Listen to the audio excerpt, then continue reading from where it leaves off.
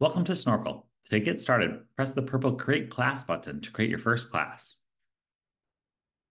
You can create additional classes by navigating to the Classes tab at the top of your screen.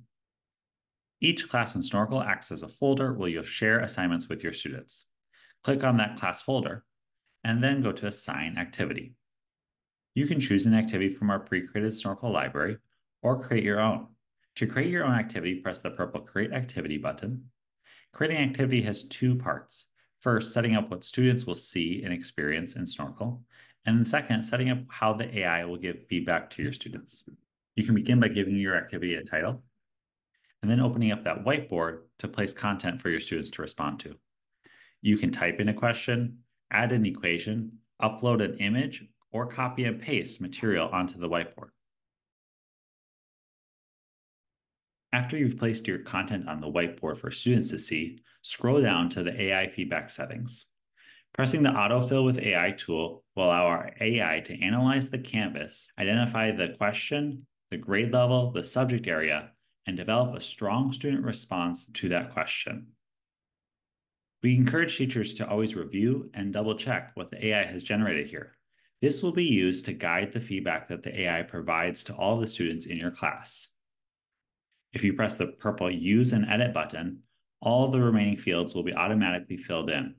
You can customize towards particular learning goals that you have for your class. You can tell the AI to hone in on certain vocabulary, particular strategies that you want to see, or anything else that you want to adjust so that the AI can give accurate feedback to your students. When you're happy with the content, press the Assign button, and you can assign this to your class. A share code will automatically be generated for you, which you can copy to your clipboard and share with your students so they can start snorkeling. Clicking on the purple Go to Activity button brings us to the Activity homepage. Here's where you'll see all your student responses from across the class. The Insights tab leverages AI to give you insights into trends from across the class, and you can always change any settings for the assignment here in the Settings tab. In the top right-hand corner is that share code again, so that you can access it to share with your students. And right underneath that is the purple Create Response button. This is powerful for teachers to be able to record your own responses and test out that AI feedback, as well as demonstrate it for your students.